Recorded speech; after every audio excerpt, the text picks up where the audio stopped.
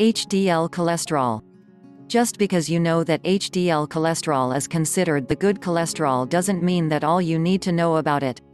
And just because you think that your HDL cholesterol level is good enough doesn't mean you are safest. Have you checked your bad cholesterol level? A very high bad cholesterol level would require a very high HDL level as well. In fact, just a few years back, research and studies have identified low HDL cholesterol level as a risk factor for heart disease itself. This means that even if the total blood cholesterol and LDL cholesterol levels are normal, a low HDL cholesterol level will still put a person at risk for coronary artery disease. Normal HDL level is 40 mg per deciliter for men and 50 mg per deciliter for women. So why then is it considered good? Apparently, it is not the cholesterol that is good but the rive. The HDL molecule is made up of protein, lipids, and cholesterol, which sweeps the walls of the arteries to remove cholesterol buildup and transports it back to the liver for elimination through the gastrointestinal tract. Low HDL cholesterol levels still pose great risks for patients. However, some doctors concentrate on letting the patients bring down their total blood cholesterol and bad cholesterol levels, not giving so much attention on the HDL cholesterol level. So who needs to increase their HDL cholesterol levels?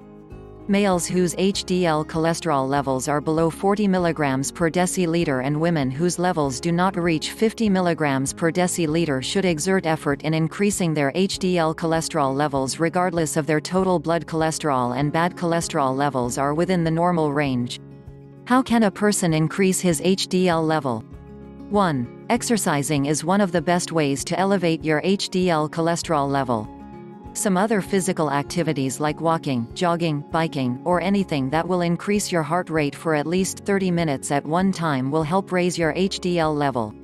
2. Losing weight does not only increase your HDL cholesterol levels, but it also reduces your bad cholesterol level. 3. Changing one eating pattern is not exactly becoming a vegetarian or switching to tasteless foods. It merely advises you to do away with food choices that have high cholesterol content. Substitutes that are as delectable as the foods we are accustomed to are also available.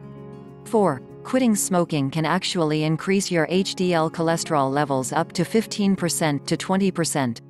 Those are just some of the ways to increase your HDL cholesterol levels. If you feel that you still haven't reached your desired HDL level, refer your concern to your doctor. Awareness will definitely save you all the complications. Thanks for watching. To get more storage solution videos like this, hit the like and subscribe button, and leave a comment below to let us know what you'd like to see next. Hope you enjoyed.